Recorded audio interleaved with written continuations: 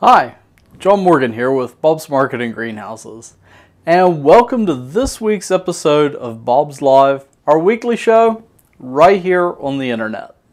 So to get things started off today, we have an announcement to make. And I know that some people have really been waiting on it, but we wanted to get Mother's Day out of the way first because it's been just crazy around here. But that big announcement is our spring photo contest winners. Now, we had quite a pile of submissions for the contest. In fact, I've got them laying over here on my desk. We had 25 pictures submitted in all. And we printed them all out and debated for probably a good hour on which ones we liked the best. So it was really hard to narrow it down. But we came up with 3, a first, second, and third place winner. And then I worked up a video that has all of the photos in it. So after the show this evening, it'll go live here at 4:30 on our blog. You can go and check out the photos. But let's take a look at our winners. We'll start off with third place.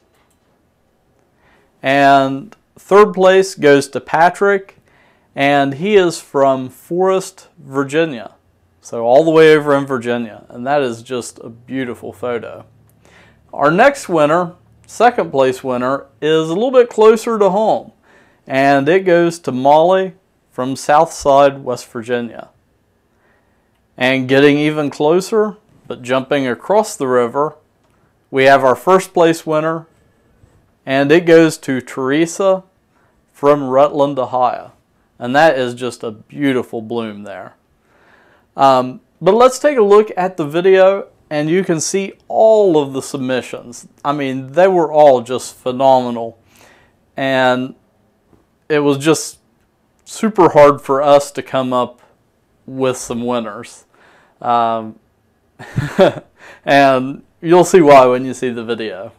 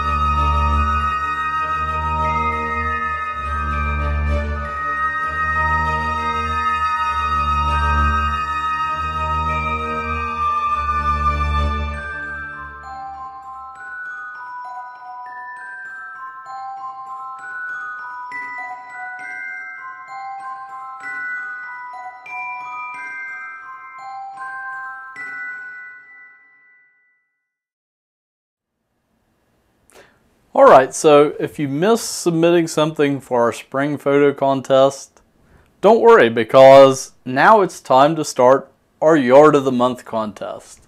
We did this last year starting in June. I decided to bump it back a month, so we're going to start taking submissions for May right now. If you have just a beautiful landscape and you want to get rewarded for it, send your photos to ask@bulbsmarket.com. And of course, be sure to include your name and address. And photos for May are going to be due by noon on Saturday, June 1st. So I know it's a little bit late notice for May, but I wanted to get this contest rolling. And we're going to do it probably May, June, July, August. And then we may do one in September, October for more of the fall decorations. But I'm thinking about maybe having a fall photo contest like we had with our spring photo contest. So we'll cross that bridge when we get to it. But you know, May's here. Last weekend was Mother's Day. And you're probably working on your flower beds and getting them planted. And also, you might have hanging baskets. So that brings me to this week's helpful gardening hints and tips. So if you get the newsletter, this week we were talking about hanging basket care. And I wanted to cover like 3 basic aspects of caring for hanging baskets that's pretty much universal. Whether it's a fern or a begonia, you know, you can apply these to any hanging basket. So, there's 3 main things that plants need, and those are our 3 main topics. So the first one is lighting.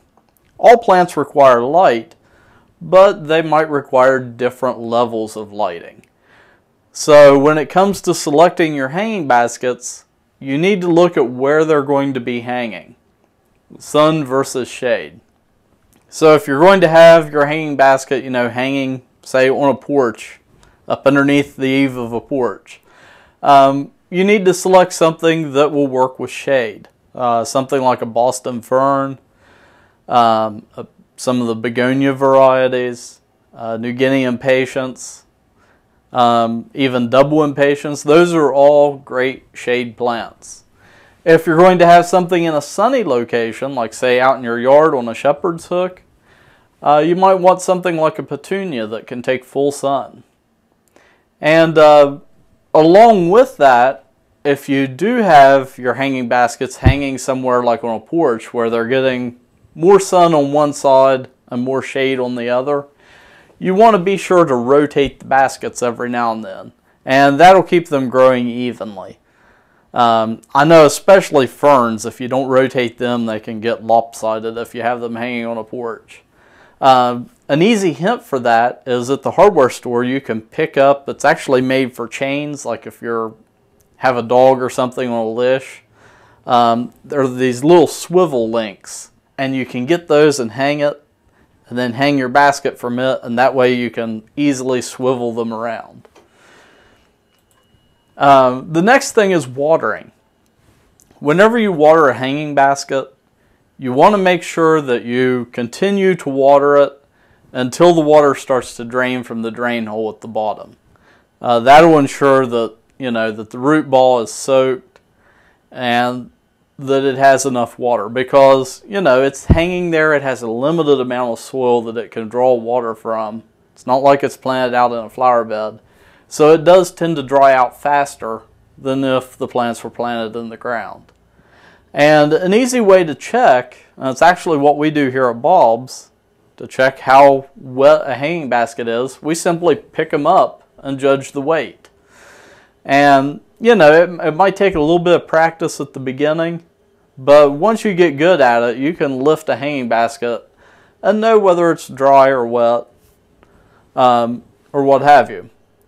Until then, another easy way to check is just to stick your fingers in and touch the top of the soil. If the soil's dry on top, it definitely needs watered. And along those lines, if you let the soil dry out too much with these hanging baskets, whenever you do start watering again, it can cause the water just to run around the sides of the root ball and not be soaked up by it. And that's a common mistake, especially with ferns, because a fern, it'll stay kind of perky even though it's dried out.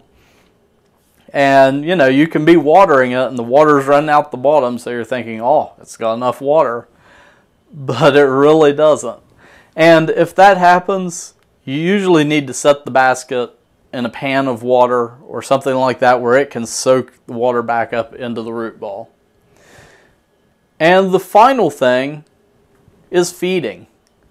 On most things, it'll say, you know, fertilize every 2 to 3 weeks. Now with a hanging basket, where you're watering until it's draining out the bottom, I really recommend using a water-soluble fertilizer every time you water. Because what's happening is if you water with a fertilizer, you know, that's fine and dandy. It's there in the soil. Well, the next time you go through and water, if you don't use a water-soluble fertilizer and you're just using plain water, it's actually going to leach that leftover fertilizer out of the water or out of the soil. So, you know, you're basically washing your fertilizer away. And again, we do this every time we water at Bob's. We're using water-soluble fertilizer. And if you do it with every watering, you can pretty much guarantee that your plants are going to get the nutrients that they need, and that you're going to get a bushy, healthy, beautiful plant. So those are 3 simple care tips. And right now, we have 10-inch flowering hanging baskets for $14.99 each. Now the ferns, I believe they're $1 more. Don't hold me to that. But yeah, hanging baskets, they're starting at $14.99 each and up from there. Now let's take a look at the weather forecast. And if we take a look at the radar, the current radar shows some scattered showers and thunderstorms on the move. And looking ahead at the future forecast, we're going to have some moving through our area. But again, these are kind of hit and miss, kind of pop-up showers and thunderstorms. And looking ahead at the forecast, we're going to have kind of the same pattern tomorrow through Sunday. So again, don't let it stop you from getting outside. These are going to be scattered at most, so kind of like today, it's been pretty much dry all day. So yeah. And moving on into next week, we are going to have kind of a mini heat wave, I would say. You know, I'm not used to 90-degree temperatures yet, but we're going to be getting up close to the 90s on Monday and Tuesday. And then later in the week, we're going to drop kind of back down again into the low 80s, high 70s. Looking at the long-range temperature forecast, our next cool period is probably 23rd, 24th, somewhere around in there. So late next week. And then, you know, it looks like we're going to continue to inch one up in through June. And now let's take a look at the allergy forecast. And right now, with all this rain that we've been having, it's great if you're an allergy sufferer because it's kind of helping keep the pollen levels down, and we're kind of in the medium range right now. We're going to call it a 7.3 out of 12. And again, the main culprit is tree pollen. And you can see we're kind of in the high range, but it's starting to drop off now. And grass pollen now is on the rise. So grass pollen, it's starting to register on this map in our area. But it's going to be on the rise up through June. And my land, looking at South Dakota out there, they're getting the worst of both worlds right now, tree pollen and grass pollen. So if you live in South Dakota, ooh. Okay, let's take a look at the Gardener's Almanac. And really, we are heading into some great planting time. The 16th through the 19th, So pretty much through this weekend is a barren period. But hey, that's okay because we're going to be having showers and thunderstorms. So it might not be the best time to be out anyway. It's a good time to let your garden dry out. I know I just tilled mine up and then we got all this rain. So, but next week it's going to be an excellent time for planting above ground crops. So corn, beans, peppers, pretty much anything now is safe to plant. And well, that finishes up our show for this week. And I'll see you back here next week at 4 p.m.